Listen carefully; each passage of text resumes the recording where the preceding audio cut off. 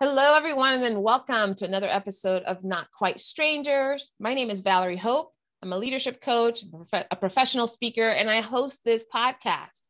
This podcast is an opportunity to bring two people together who have not met each other, have no clue about one another, just to show how easy it is to inspire curiosity, build connection, and disrupt the way strangers interact. That's what I'm committed to. Today, I have wonderful guests, as usual. I always say that about my guests. All my guests are wonderful, always bring something unique and special to the conversation. I want to just start off by saying, Anne, I met you, wow, when did we meet? Like 3 months, 4 months ago, like sometime, I don't know. We haven't, in the fall sometime of 2021. And what was fascinating is, we were on a panel in Toastmasters where we had to share a little bit about our expertise and our backgrounds. And I remember you sharing some of the things that you thought about in relationship to psychology. And then also I heard some spirituality in there. And I was like, oh, she's interesting. I need to know more about her. And we chatted a little bit offline, but then ultimately I was like, okay, you just need to be on my podcast. I think I'll get to know you even better. But then I need to find someone that would be of equal stature and power and interest. Who could that be? And enter my buddy, Dawson. Al, you and I have known each other for several years now. We met at Unity, the Unity Church, and you have been my Reiki master healer.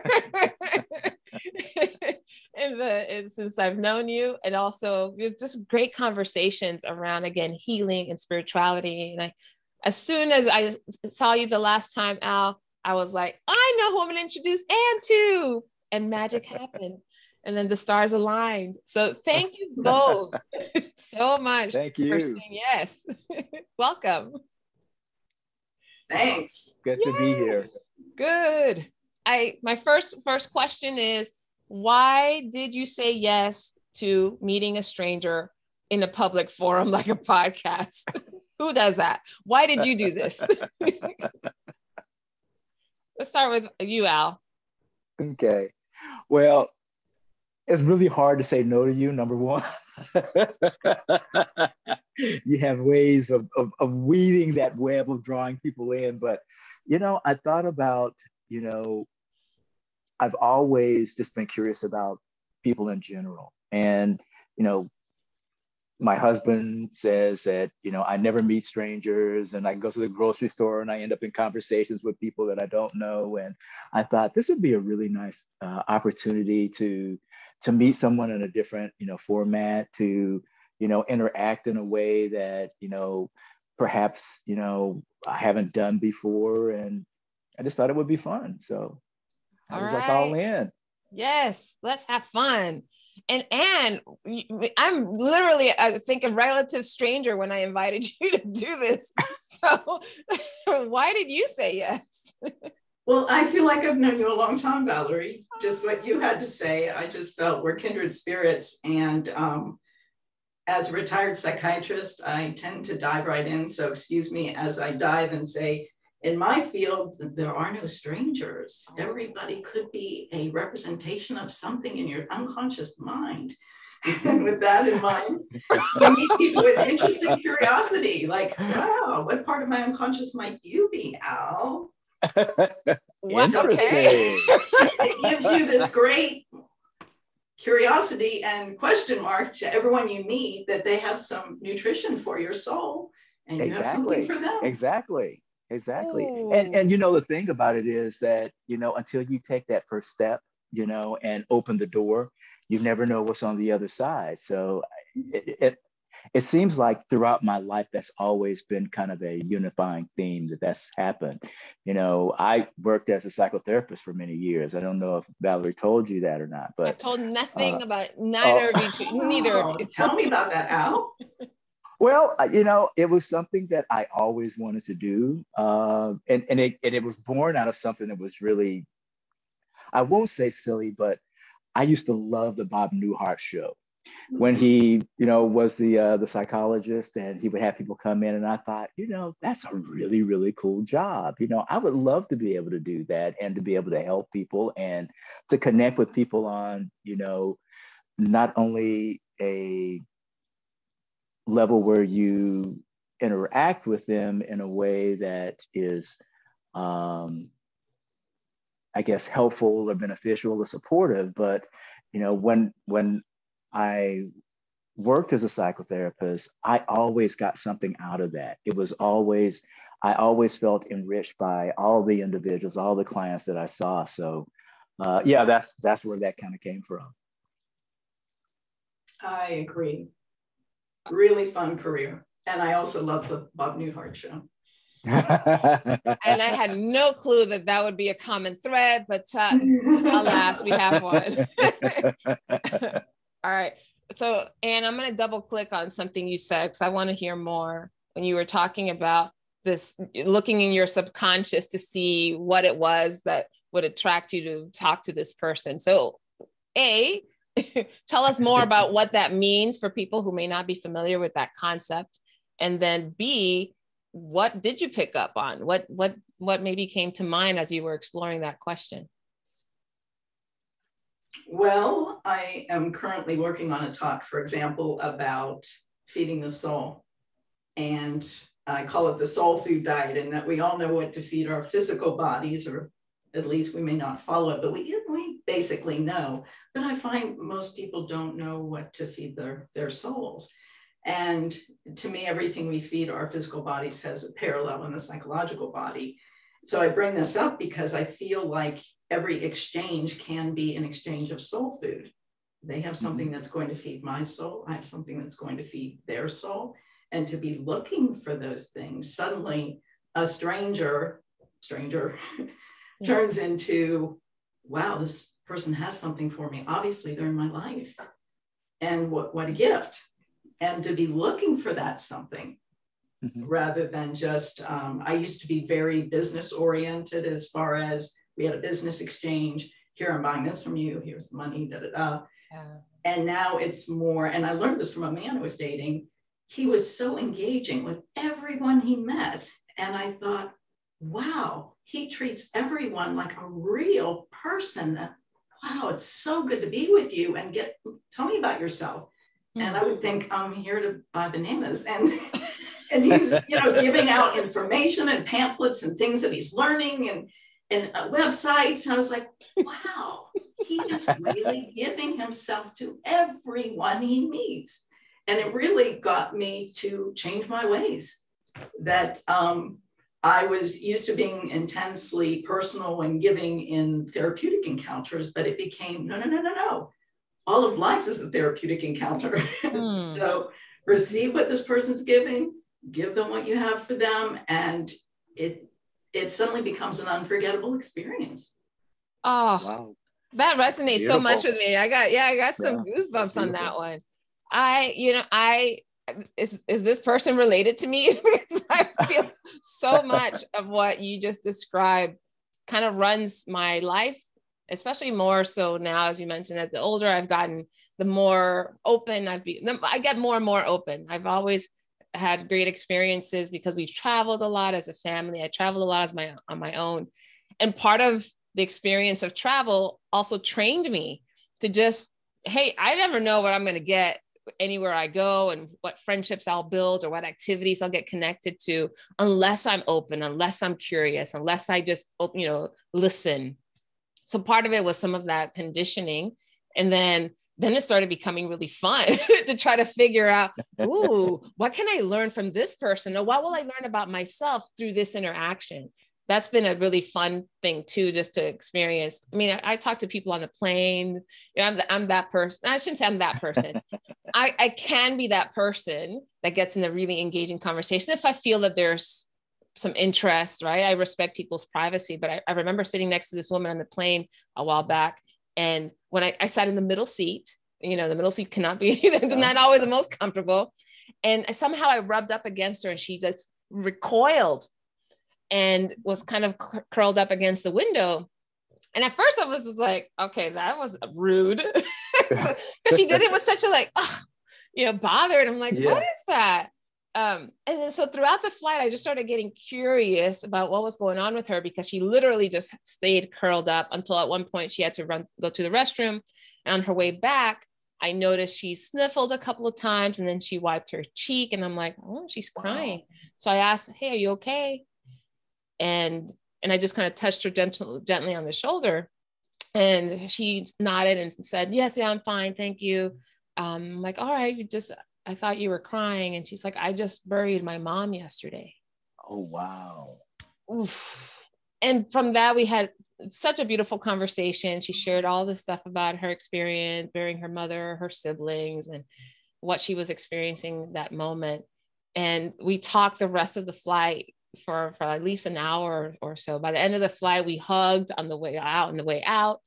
But I thought, wow, what a missed opportunity had I just had that story in my head about how rude or how inconsiderate or whatever I made up about her. So I'm so grateful for my training, and also, the grace that kind of landed on me in the moment to just inquire what's going on. Yeah. And that the universe conspired to place you there at that time, and allowed you to be able and be open enough to start that conversation, so what a gift that was to both of you to be able to experience that. It's amazing when I think about, the things that happen in life that, sometimes we could just gloss over it, when there is this divinity that is a part of that aligns things if we allow it to. And what are your thoughts on this? Well, I was just thinking about a friend I had once who traveled as her spiritual path. And I asked her, well, how does that work? And she said, well, I usually go off with $1,000 and I just travel all over. Like the last I heard, she spent a year in the East. She was a Vietnamese woman. And so she went back to Vietnam with $1,000. And she said, when I run out of money, I get a job. When it gets cold, I go south. When it gets warm, I go north. And she does a lot of praying about where she's supposed to go. And a single woman, and she being Vietnamese, she was quite petite. And I was just in awe of her faith that $1,000 is not a lot of money these days, how she said, well, it's like anything else. You pray about where to go and who you're supposed to meet. And she said she ran into a couple of people that didn't seem honorable, but most people were. And she said she just obviously trusts God to guide her. And that was her spiritual journey. And I just thought that was amazing. I'd never met anyone who traveled for their spiritual path. Most of us go to a church or synagogue or read books or whatever. And she did it through traveling and allowing her spirit to guide her. That's amazing. Wow. That's amazing. Mm-hmm. That would be such. Go ahead. Oh, go ahead. I'm sorry. No, Al, you're my guest. No, I was gonna say that would be such an amazing book to read, of the stories and the interactions that she's been witness to and a part of, and just what that would do to shift people's preconceptions about strangers and being in a quote unquote strange land. Oh my God, that would be just incredible. And do you know her? Tisha's trust, because literally everything's foreign, everything is new, and to really trust. And she said that's the whole point, to really get these skills down. So when she comes back to where she lives, she can keep the practice going of trusting that moment by moment guidance. Fascinating. Are you still in contact with her? I'm not. You're not? I see podcast wheels turning. Was that evident? Was that obvious? I'm like, that would be someone interesting to chat with as well. Wow. Yeah. I can try to track her down for you, Valerie. I would love that if you can. That would be fantastic. But I'm open. Again, this podcast path, I guess you could call it, is a little bit like that for me too. I don't have preconceived notion about necessarily who I want and what I want to talk about. I just kind of see what comes to the surface. And when I meet someone, I generally know, okay, that might be a good, interesting conversation or interesting perspective. Who can I match with that person? it's worked every time in the last 48 episodes. So I'm really grateful for this opportunity and the fact that a lot of people have said, yes, I'm down, let's do it. I want to shift a little bit here and ask, each of you brought some questions, and I don't know who would like to go first, but I would love for you to ask one of the questions that you have. All right. If you don't mind, Al. No, go ahead. What comes to mind is when we talk about travel, that's one of my favorite questions to ask everyone I meet, because it's pretty innocuous, right? Tell me a travel story. But people say a lot about themselves by their travel stories. So, retired psychiatrist that I am, I can't help but notice what people say in their stories. So, with that in mind, Al, would you like to share a travel story? Okay, let's see.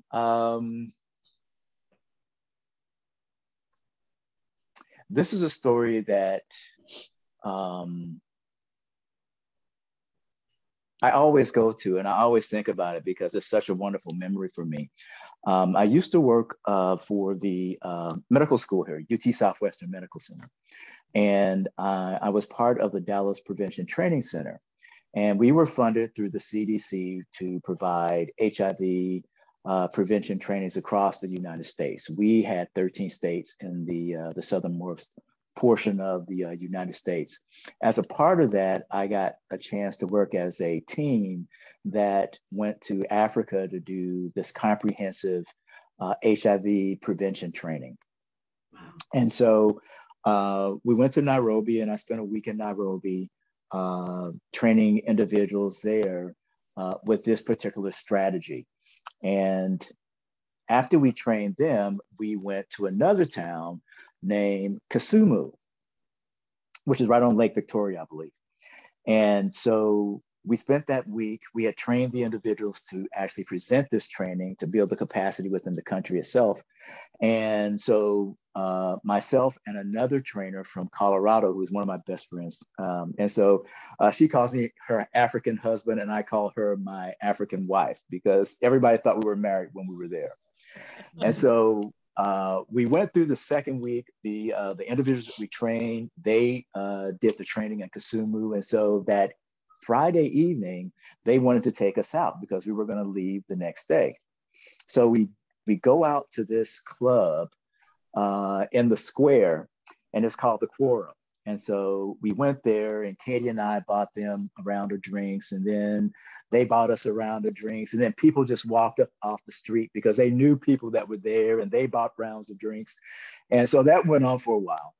And I spoke to one of our guys, and I said, we really got to get something to eat, because we've been here for an hour or two, and we've been drinking Tusker. I think it's Tusker, which is like the beer of Kenya, the national beer of Kenya, and sweet red wine, as they like to call it. And so they said, "Oh, we'll take you to this place called the Railhead." And so we piled into the back of this truck. And mind you, I'm in Kisumu. I don't know many of these people. We pile into this truck, we drive off into the night, and there is this cinder block building out in the middle of nowhere. And there is a railhead that's behind it. And they have all these trees, and they have these plastic chairs out, and there's this band playing music of the country. And so we go in, and they have this thing called village chicken. And so they take us, and we have to choose the chickens that we're going to eat. So we go and choose the chickens, and they prepare this meal for us. We eat it. We're out dancing, enjoying the music. It's a full moon out, and it's just one of the most, I think as I grow older and I sit and I remember the things of my life, this will always be one of the most incredible moments. I'm halfway across the world, and yet I'm connected with these people that I feel so, close to. We've been together for like 2 weeks, and it was so funny because they would argue over what tribe I was a part of, because they say, no, Al is a part of this tribe, and he's this, and then they would say, no, he's a part of this tribe. And it's funny because I did a DNA test, and a significant part of my DNA is from Kenya.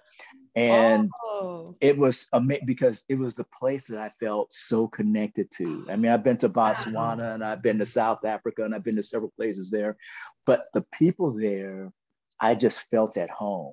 And so that's my travel story. It's absolutely incredible. Yeah. What a beautiful image, what the world can be like with everyone coming together. Yeah. Just gorgeous. Yeah. All right. So, Anne, you kind of set this up for yourself. So now that you've heard Al's story, what stood out to you? What does it tell you about him? Well, just a heart for the people and a heart for community and just possibilities of what can be.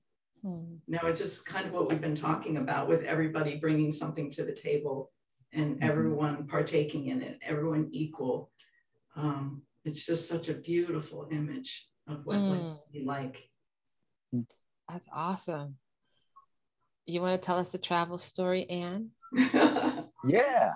Well, one of my favorite stories is I had read through a travel book that there was it was called Arenal Volcano Lodge in Costa Rica. And according to this booklet, the tourists will eject from their beds as they hear the rumbling of the volcano because they have picture windows that look out over the volcano and it's an active volcano. And I thought, I love adventure. That sounds adventurous. So I purchased tickets for myself and my ex-husband, and I was just leaving the tourist agency when they said, oh, by the way, do you have a four-wheel drive car? And I said, no, just a rent-a-car. Oh, is that going to be a problem? She said, well, probably not. I mean, it isn't the rainy season, so you go ahead. I'm sure it'll be no problem. Wait, what's the problem here? She said, well, you have to cross two rivers to get to the Arenal Volcano Lodge. Two rivers, not creeks. No, they're rivers, but they're, like I said, not the rainy season. You go along. I'm sure you'll be fine. Well, come to find out that no problem is kind of the theme song of the Costa Rican culture. So because the roads are so bad, it took us all day. I mean, we were driving like 10 miles an hour with big boulders in the roads. It was ridiculous to get to this place. And we were just turning off the main road when all these cars were coming in the opposite direction, speaking the international language of don't go there. Wondering, okay, we drove all day. My ex-husband was just we're going. We drove all day, we're going. It's like, okay. So we come to the first river and all these cars are looking people out of the car. They're looking at the river going, I don't think so, honey. No, I really don't. And Claude, my ex-husband, said, we're going. So we went through the river, and the rent-a-car did have water pouring into they were rivers. Yes, they were. Oh. So we got to the other side, and the families were like, do you want to? No. And then we went through the second river and got stuck in the middle. Oh. So there were big boulders in the second river. So fortunately, all the families rolled up their pant legs, went in, took the boulders away. They weren't that big. And I probably should say large stones. And then we were on the other side. And we got what we needed, the help to get off to the other side. They got what they needed. They weren't about to get the rent-a-car wet, so they left. And we were on our way. So we go to this volcano lodge, and sure enough, gorgeous picture window looking out over the volcano. It was spectacular. And sure enough, within a few minutes of arriving, we hear this. And Clive, my ex-husband, says, I think the plumbing's not good here. When it was the volcano was moaning. Oh, gosh. Wow. Just tremble and moan, and you'd be feeling it. And that night at dinner, they had just a bunch of scientific types and hippie types, and it was just loads of fun, great food, great conversation on all different really amazing topics. And one young group of men were talking about hiking the volcano that morning, and they were like that they were good, and it started moaning and shaking, and they were running in the opposite direction just in case it was going off. And I just thought that was so funny. These big guys were so scared of the volcano. But we went the next day, and the same thing happened. We were hiking the volcano, and it starts, and we go running scared in the opposite direction. We had such a good time that we stayed another night, and it was like 2 or 3 in the morning. We heard the moan. We looked out the picture window, and it was pouring lava. It was absolutely spectacular. So unforgettable. Loved it. Wow. And no one was hurt. Oh gosh. And you were able to cross the river on the way back. That's the other story. Yeah. We said, we're a little worried about getting out of here. No problem. They said, no problem. They showed us how to do it theoretically. And by driving in front of us, you take a right here and then a sharp left and da-da-da. Well, we got stuck in the boulders again, and the water poured in. It had dried over the weekend, but the water starts pouring in again. And but they helped us move the boulders or whatever, and we were on our way. So the big thing was, what are we going to do about the rent-a-car? So anyway, we took care of it as best as we could, as if it were our own. It really looked pretty good when we returned it, and the man looked it over quite thoroughly, and he said, "You're good to go." So prayer, nothing like it. Better than cat litter, everything else you might use for a flooded car. Somehow I'm almost certain that's not the first time he's seen a flooded car. It's good enough. It's good enough. Oh wow. All right, so I'm going to ask Al the question I asked you, Anne. So Al, what do you get out of her story? Well, number one, an incredible sense of adventure. The other thing I get out of it is, even in the face of difficulty and obstacles, there's always this sense of humor. There's a way of reframing those situations in a way that takes perhaps the sting out of them. And also there's an element or a part of awe that I think runs through all of that, the desire to see this part and this element of nature that is unbridled and untamed, but to step up to that and to view it and witness that, I think says something about definitely who you are as an individual, that, doesn't shy away from the unexpected or, things that might not necessarily go as according to plan. Okay. Well, very good. No. It's funny, as I heard both of you share your stories, I think what comes up to is this idea of courage is one way to put it, but really to be open enough to be contributed to. Both of you in your story shared how others guided your experience. You trusted that the fact that they were, taking you to a place that was going to be safe or interesting or fun, the fact that you could get through whatever you were going to face and do so with, and be safe and not be injured or worse. And so it's interesting, I think, to hear how much trust you have in people and faith you have in humanity to support whatever goals you have. That's what I got from it. Beautiful. So kudos. And I found myself thinking, I'm like, oh, what travel story would I say? Like I have several. The one that popped, I have a couple that popped into my mind, but the one that I thought would be interesting is I traveled to Poland once. So I was in an organization, we traveled all over Europe, called Up With People. And we stayed with host families often, but there's one particular time we were in Germany, and there was a group of students who wanted to take a study trip for a week to Poland.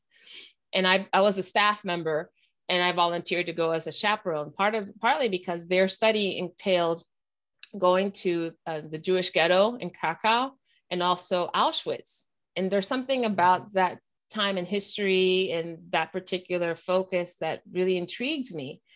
And I've been to Auschwitz, I've been to Dachau, I went to Hiroshima when I was in Japan. There's something about that era of history. We lived in Hawaii, went to Pearl Harbor. So there's all this I was kind of curious about.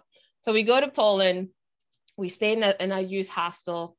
And the day we were supposed to go to Auschwitz, it was already, you know, we had our reservations about it. We knew it was going to be kind of a heavy, difficult thing. And we thought, you know, we wanted to make sure that we were mentally and emotionally rested. So we leave our youth hostel, we get on a bus that takes us to the main, we had to take another bus from the city to go to Auschwitz. So on the public bus, on the city bus though, it was crammed. It was like rush hour, all sorts of people. I'm the chaperone. I'm in my 20s, right? The chaperone. And the other ladies in the group, in the study group, were also in early 20s too. I was a little older than they, but we were all kind of split up when we got on the bus because it was so crowded. Mm-hmm. And all of a sudden, one of the young ladies mentioned, "Hey, get out of, somebody's in my backpack." She had a backpack on, and apparently somebody had put their hand in it. And so I tried to make my way there. A couple of us got to her, and her bag was unzipped. And I said, "What happened?" She said, some guy or someone had their hand in my backpack. And about that time, the bus stopped, and we saw a couple of guys jump off the bus. And we were looking, and I was like, "Is it that guy or those two?" And she's like, yeah, it was one of those two. Both of them had bald heads, wearing a denim jacket. And while we were there at the stop, we noticed that I was watching them because my dad always said, "Pay attention to where you're going, pay attention to what people are doing." So I was watching them, and I saw that they went from one side of the bus stop, the outside little kiosk, to the opposite side. They took their jackets off and they put their jackets over their arm. And one of them, we were in the back of the bus. One of them got back on the same bus, but this time towards the front. And I remember just staring him down because I'm like, "I know what you did. Don't mess with my people." And I guess my energy was really bright because he made eye contact with me and he went like this. I freaked out. Like, oh my gosh, he saw me. I'm the only Black person in the city. And I'm like, really I'll be easy to find. No. Yeah, really hard to miss. And I'm like, are we gonna get killed? What's going on? And so luckily that was fine. We got off the bus. We ended up going to the next bus, but it did cast a bit of a pall on our experience. So we left the city a few days later. We went to we were going to Warsaw, and we had to take the train. We had reservations on the train. We were running a little late, so we were the last ones to get on the train. The train was still at this platform, and we were all in the single file, kind of rushing to get on the train at our particular train. What do you call it? A cabin, whatever. Mm-hmm. The car, the specific car. I was the last one, bringing up the rear as the other girls were coming. We had suitcases and backpacks and whatever. And I saw these two gentlemen. There was no one else on the platform. I saw these gentlemen, nothing like the ones that we saw a few days before, but they were walking back towards the main station from the train, from the front of the train to the main station. And as they were walking, I don't know why, but I just kind of noticed, and I kept walking. All right, we got to go, we got to run. And one of them continued to walk. The other one slowly turned around and started walking back towards the front. And I was just like, why is he walking towards the front? Everyone's gone. That's weird. And then next thing I saw, he took off his jacket and he put it over his arm. And I was like, I've seen that before. All of a sudden, like spidey senses are up. So we get closer to the car. A couple of the students were like, hey, we're just going to jump on any car because we don't want this train to start moving. And we're walking ourselves inside the train. And we were like, all right. So a few of us continued. By this point, the gentleman started to kind of come towards the train where we were. And I was like, I didn't know what to do. He wasn't doing anything. He didn't look at us. He looked like he had something to do. But I'm like, why would he leave and then turn around? What's happening? So two of the girls jumped on. He came between me and the two that went on the train. And when I finally got on the train, he had one hand, there's a full a door that went back and forth like this to get into the train and car. He had one hand here my student was in front of him trying to push to get the door in. There was another guy on the other side pushing the door to come out. So she was essentially trapped. When I was just like, oh my gosh, get off. Come on, Jamie, get off the train. I'm like, I don't know what's going on. I don't know if he has a gun or a knife or what. And so she was like, get off my. So eventually we jumped off. Luckily, he came to the window and he was just looking down at us, and we ran towards the front of the train as far as we could before we thought, okay, the train's going to take off without us. We jumped back on, and then we just looked for a couple of ladies that looked safe enough to sit with. But I was like, oh my gosh, that trip was already tense because we were traveling, but then with these two experiences.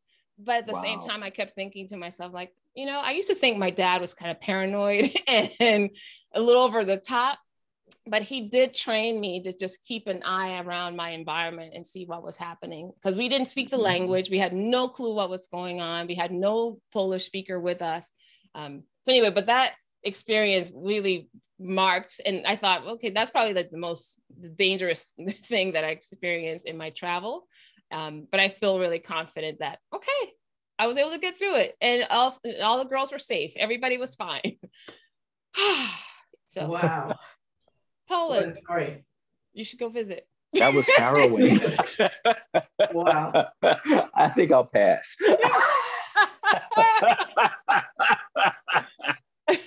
So I'm also curious, what does that say about me? What does that story tell you, if anything?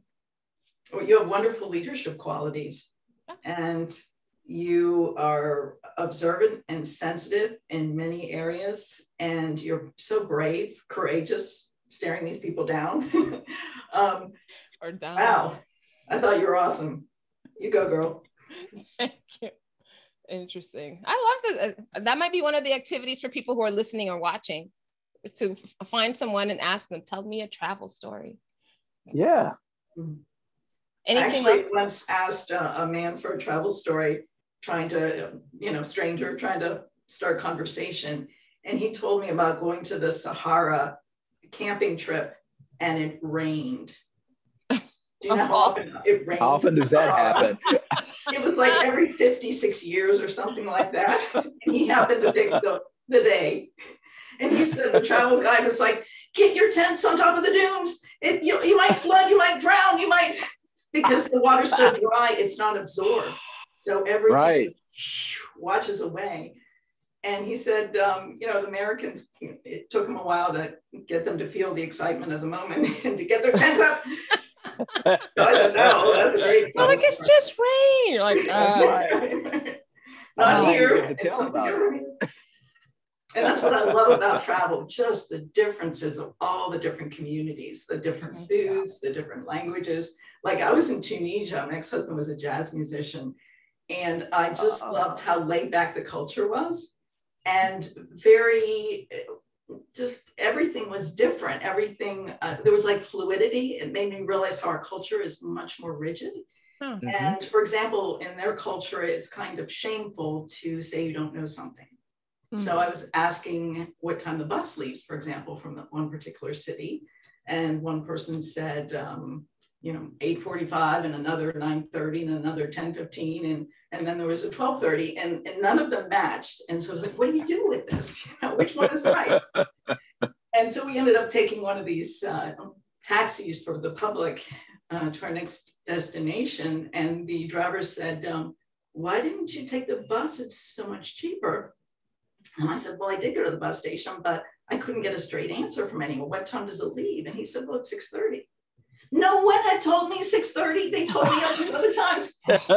How do you know in a culture like that? I guess you have to get used to it or find your own way. But that's one of my great ways of getting information. I love to talk to people rather than the news or whatever official source. Is talk to people.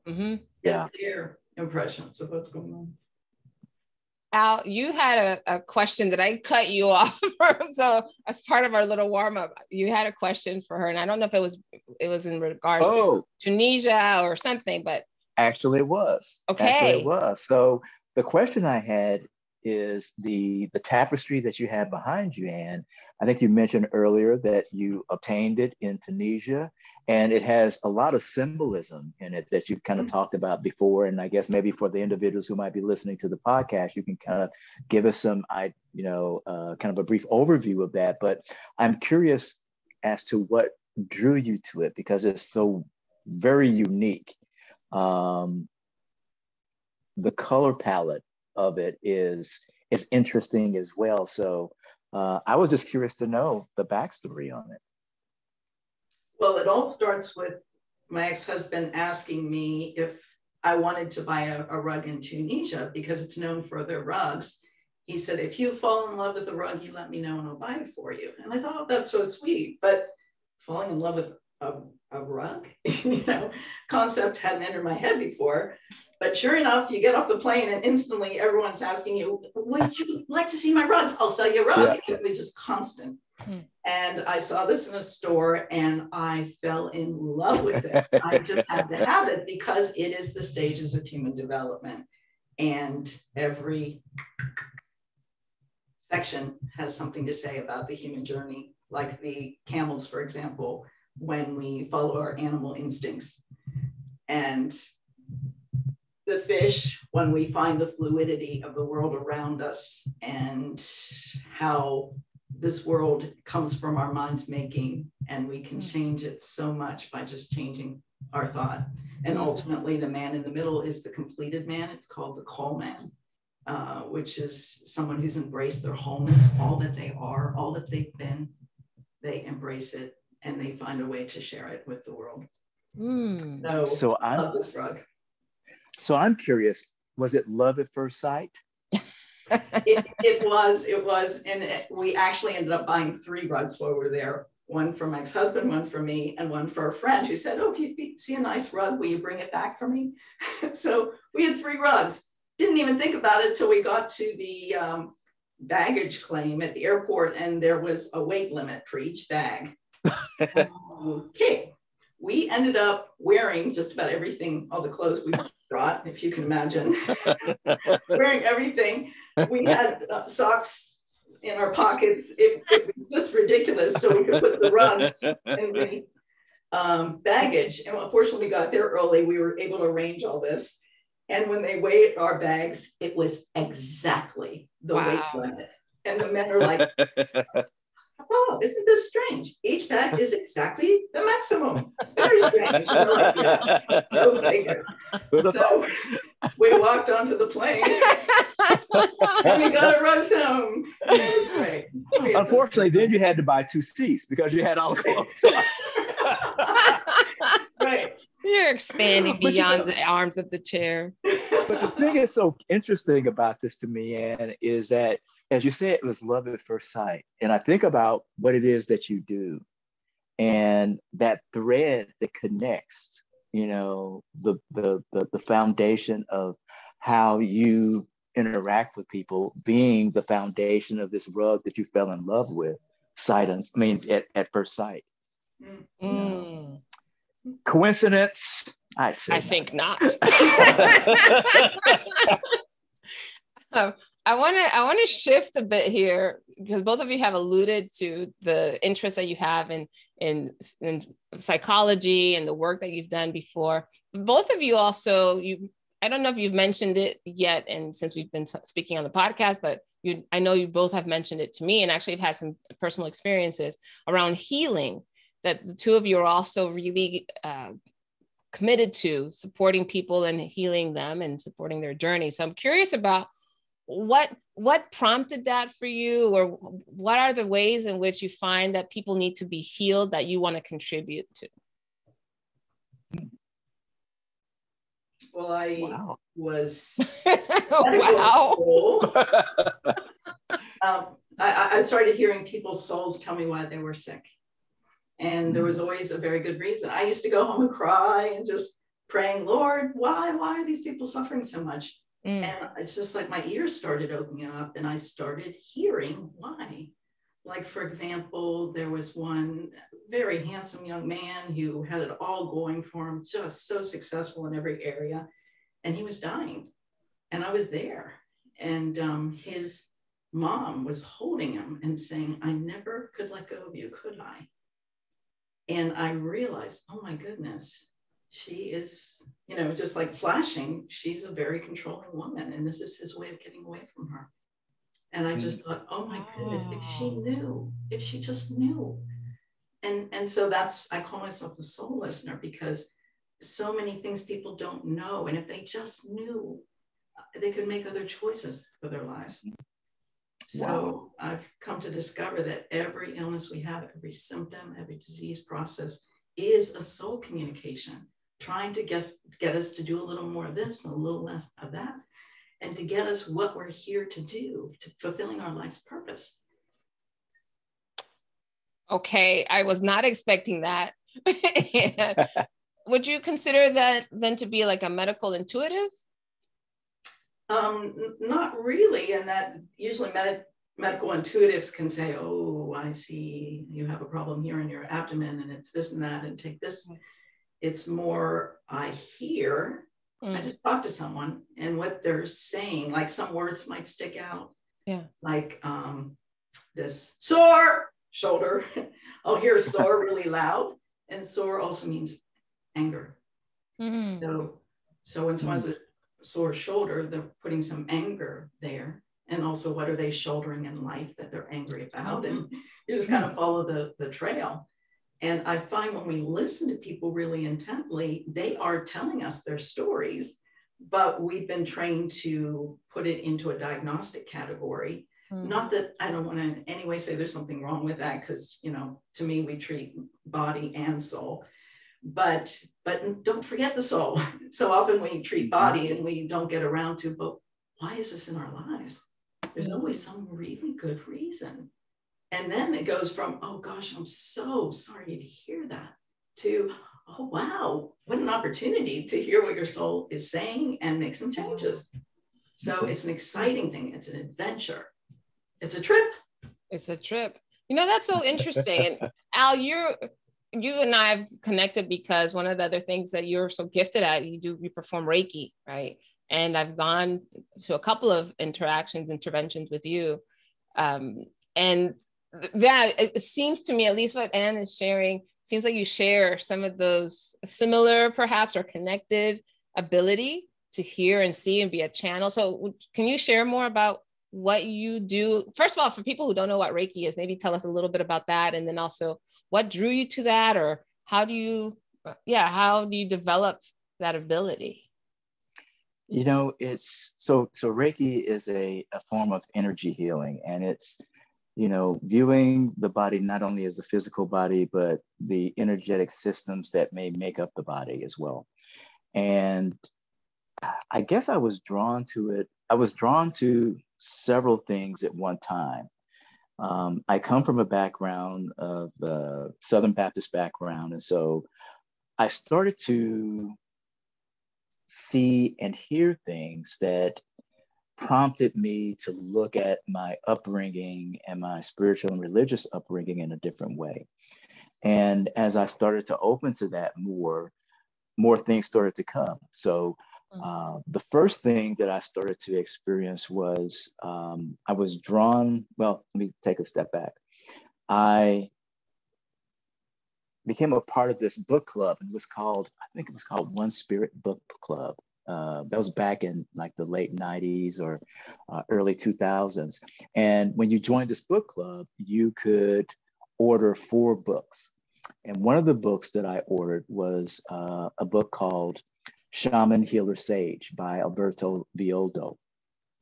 And so I started to read this, and it's all about his interactions with shamans in the Amazon. And he talked about learning to see the energetic systems of the body. And as he described it in the book, it just made sense to me.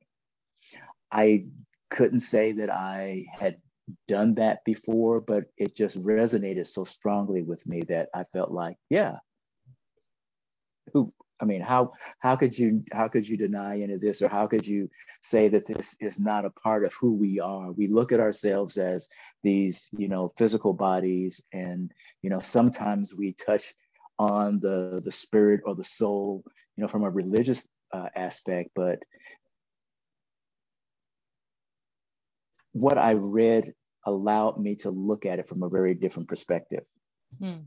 I also read at that time Conversations with God, which really kind of reset, the way that I kind of conceived of things.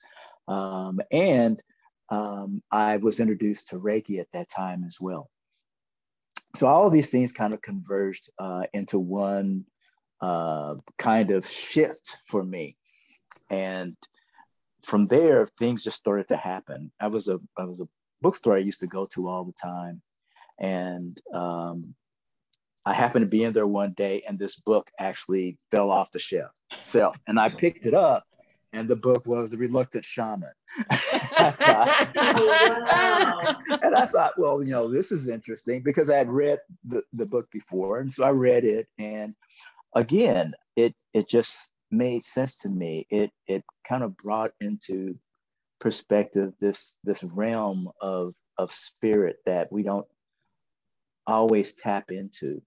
And so anything that I could do at that point in time to kind of draw in, more understanding, more learning, more experience of that, I tried to do. And so now as I do Reiki, it's kind of a blend of Reiki and some of the things that I've learned, through shamanic practice and some of the trainings and seminars that I've attended. And so similar to how you kind of described it, and I don't hear what's, the imbalance. I feel it. And so when I'm working with someone, the energy feels different from one person to another. It's almost like a fingerprint. And I can feel where there is an imbalance. And with Reiki, it's not a directed kind of healing. It's the type of, you are a channel for that energy, and the energy is divinely guided, so it knows where to go. However, when I notice something that's awry, I'll use that term, I spend a little bit more attention there. And what I've learned to do now is to be more intuitive with it, because things will pop up in my head. I'll get messages or things, and I used to think, well, that's just, my subconscious saying this or whatever. But, from a shamanic standpoint, everything that comes is a part of the message. It's a part of the story. It's a part of the interaction. And so what I've learned to do now is to follow that and to go where it is. So if I get that, you need to place your hands here, then that's where I place my hands. Or if you need to attend to the energy in this particular place, then I attend to the energy in that particular place. So it's been interesting, and it's still evolving. I sometimes vacillate between, is what I'm doing truly helping? Is it assisting? And whether or not it's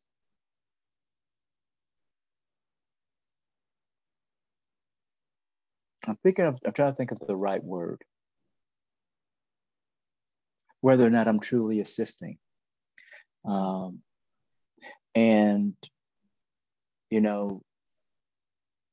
when I take a step back and I look at it, whenever we pay attention to someone, whenever we attend to someone, whenever we place our focus in a loving fashion, it's helping and it's assisting. And so, those times when I question don't come as much as they used to. I like to try to blame it on that Southern Baptist, fire and brimstone that I was brought up with. But it truly is a wonderful experience, and I enjoy that opportunity to interact with people in that way and to attend to. That's the only word I can think of that describes it. Attend to and care for individuals in that way. So, wow, I really enjoyed. I think the I had one like session just to myself with you, Reiki session. And then other times when you were partnering with a sound bath experience and you went from person to person. Yeah. But I remember seeing colors, and I remember this deep relaxation, and it was a lot of sensory. It was a nice sensory experience to have Reiki done. And to just be able to be in the moment. I actually recently went to this place called the Float Spot. Have you guys heard of the Float Spot? You both are here in Dallas. Yes. Have you gone? I go there. Did you go to the one in Frisco? Yeah. Yeah. I know the guy that Ray Toma is the owner of that. And when he opened, I had done way back when the movie Alter States came out. There's a movie with William Hurt, and they do, and part of that movie is sensory deprivation. And they used to have a place here in Dallas, and I swear it was like a box that had been painted black, and it was filled with salt water, and you laid in it. But yeah, the flow spot is amazing. Yes. It is absolutely amazing. All right, Anne, I saw you write it down. So yes, you got to check it out. It's essentially sensory deprivation. It was gifted to me for my birthday, and I went. And I meditate, so being still and being in silence is something that I've had a lot of practice. And this particular experience, you go into this capsule, for lack of a better word, that is looks like a big egg. Yeah, it looks like a big, huge egg. And it's one person, and you go in, and it's filled with Epsom salt, water and Epsom salts, basically, so that the water actually has you float. So you float to the top. And when you close the lid of this egg, it's completely dark, and they can pipe in music, or sounds or whatever. But I did spend half an hour in complete silence and darkness. And what I got from the experience was, it felt, Anne, you mentioned the soul body, right? And Al, you mentioned the energetic body. I got in that moment that this physical body was actually not mine. I don't know if that makes any sense. Because it was floating, I didn't have anything to do with it. I was just there. This body, this physical body was just there, and I was borrowing it. I don't know how else to explain it. Maybe you guys could find a better way to articulate it, but it felt like, that weightlessness, that sense of timelessness, that sense of there's no sensory input, made my body actually kind of useless. I mean, does that resonate? I don't know. What do you guys think? It almost, the experience to me is like the body fades away, and you're just consciousness. Yes. Because the water is at the same temperature as your body. So you don't always get the sensation that you're floating in water. No. And so everything just kind of falls away, and like you said, you're in complete darkness. Yeah. So it's an incredible experience. Incredible. I love going. Oof. Wow. And what do you think, or what are you getting from that, if anything, or your reactions to that? Did you do it? Scared. Scared? Yeah. What makes you scared, do you think? Just the lack of, when I was in Tunisia, the lack of structure. I just felt myself needing something to hold on to. It just felt very fluid. So I was just imagining myself, because I can have a very vivid imagination, and what you were describing, Valerie, knows. Needing some structure. Well, a couple of things. So you can leave the lid open if you like, so you don't have to close it. And they also have lights inside that you can leave on as well. Yeah. Okay. I recommend it since you're into soul, and experiencing it, it might open up something new for you. Yeah. I so appreciate the three of us having a very distinct experience about this same instrument, your soul, and you're talking about the energy, and then the non-physicality. And one thing I thought, and I know we're gonna have to wrap up soon. I'm like, I could talk to you guys forever. By the way, I want to experience whatever it is that you share in your healings. I think that's amazing. But both of you, I think, very strongly, you mentioned this idea of you found or you followed what resonated for you. Mm-hmm. Both of you found your path, or you're on your journey.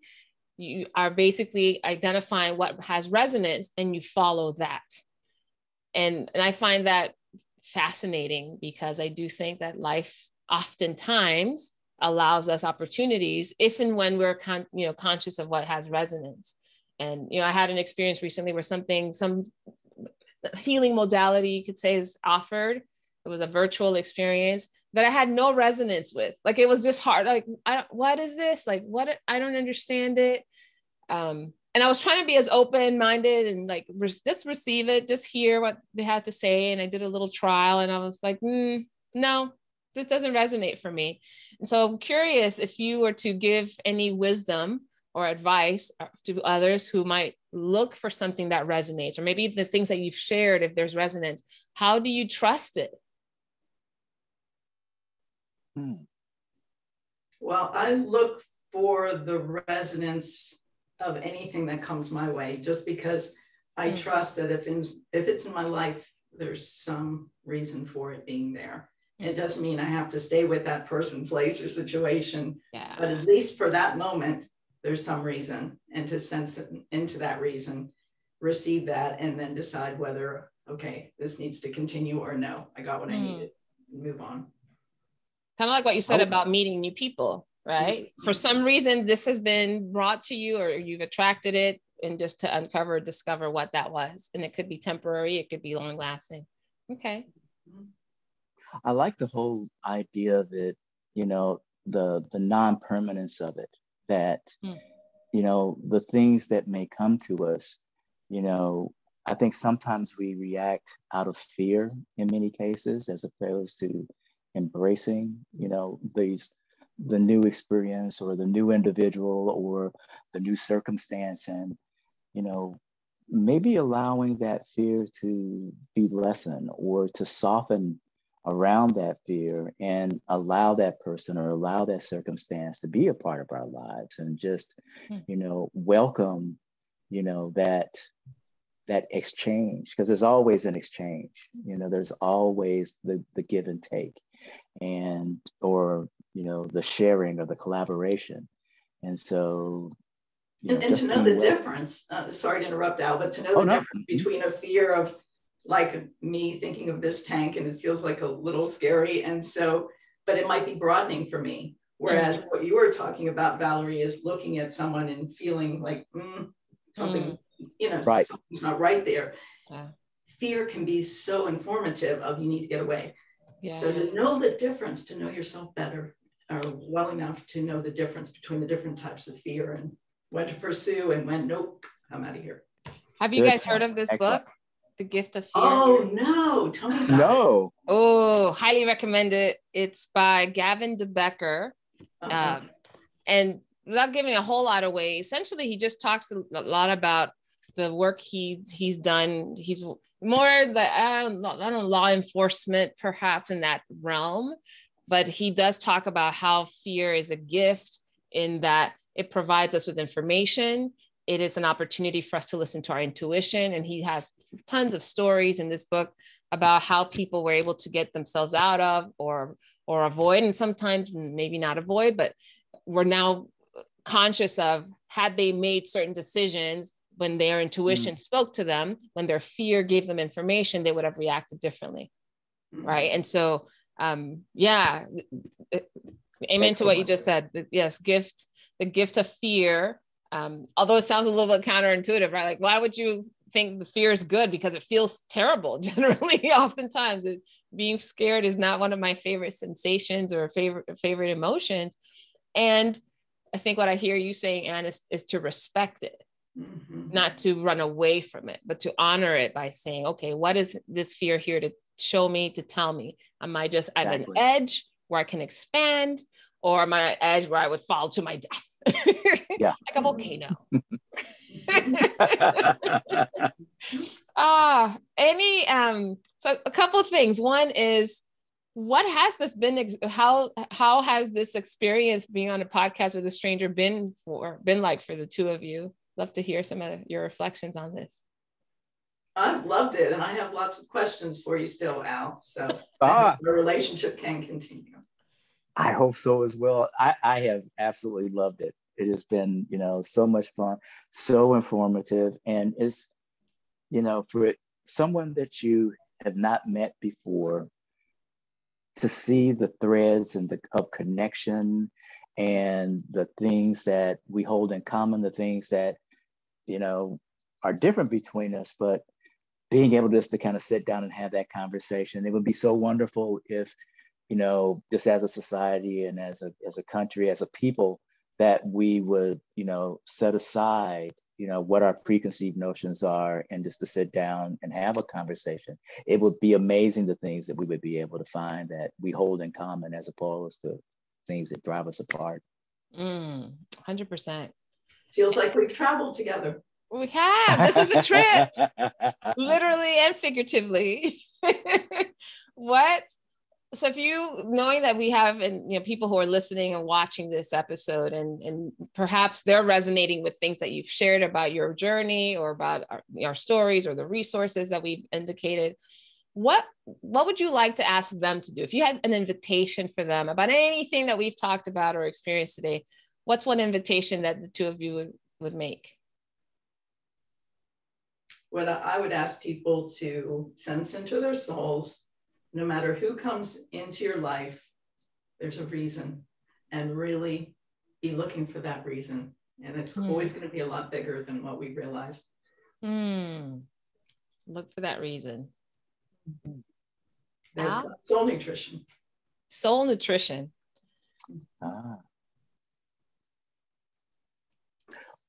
Write down one thing that gives you joy. Write one thing that brings you joy. Okay. I feel like I'm doing that right now. Meeting you guys. Wow. This has been a really joyful conversation. And as I mentioned, I think we could talk for a lot more than what we have today. I do hope the two of you continue the conversation, since you have more questions to ask each other. What final words do you have for one another, or for this experience? And how might people get a hold of you? Well, I'd like to welcome people to the Art of the Heal. It's on Eventbrite. It is a once a month healing journey where a physical therapist friend, Mary Thomas, and I share our tools in healing. It's free of charge. It's online, or if you live in the Dallas area, it's in person. Check it out. Second Saturday of every month, 9 a.m. Central Time. Fascinating. And my website is Redelfs.com. And I'll put that in the show notes so people can just click right into that. Thanks, Anne. That sounds incredibly exciting. I would love to participate in that. So I'm going to be writing that your website down, as well as earmarking the second Saturday of every month. Excellent. I would just like to thank you, Anne, for just sharing who you are. There's such a combination of kindness and wisdom that is just kind of wrapped up in who you are. And I'm just thankful that I was able to share in that with you today. So, and you as well, Valerie, how I feel about you. I think you're just the bomb diggity to take something back from the 90s. I think you're just wonderful. And thank you. This was a really good experience.